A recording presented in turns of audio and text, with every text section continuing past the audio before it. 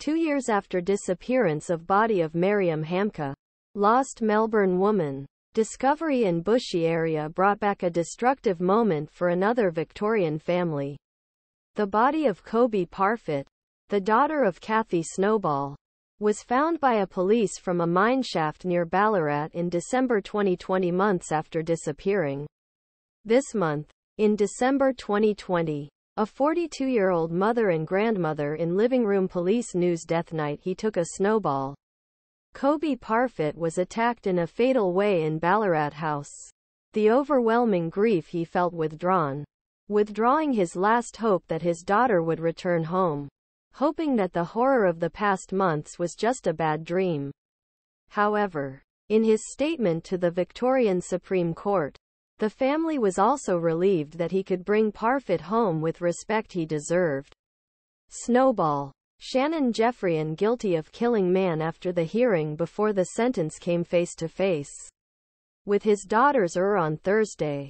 Jeffrey killed Parfitt on April 28, 2020 and threw his body with the help of his friend Brendan Presaj. 34-year-old Shannon Jeffrey was found guilty of killing.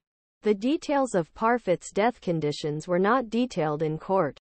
Prosecutor Jeremy McWilliam said that Parfitt's family is not only traumatic to kill illegal killing, but also the brutal deception that goes beyond. Jeffrey and Prestage, who had previously been imprisoned for helping a criminal, staged the death of Parfitt at the beginning to make suicide. They covered him with a towel and dirt. He stayed until December.